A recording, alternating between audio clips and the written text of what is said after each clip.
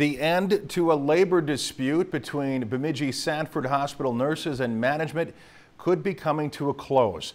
According to Sanford marketing official Lindsay Wongberg, the nurses union leaders and Sanford management have reached a tentative agreement on a new contract. The nurses will vote on the deal tomorrow.